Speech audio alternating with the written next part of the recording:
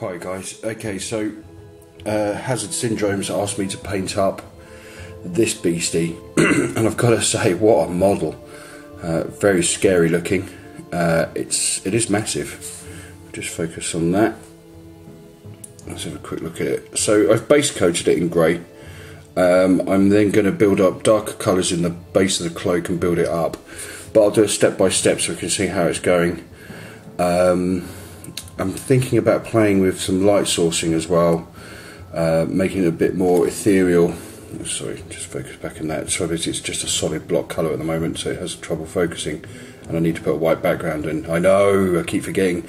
So I want to give it quite an ethereal look, so I'm going to have to research on how to do that and what to do with it.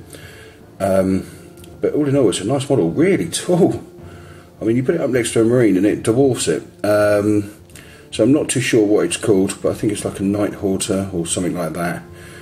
Really scary thing in the new Necron list.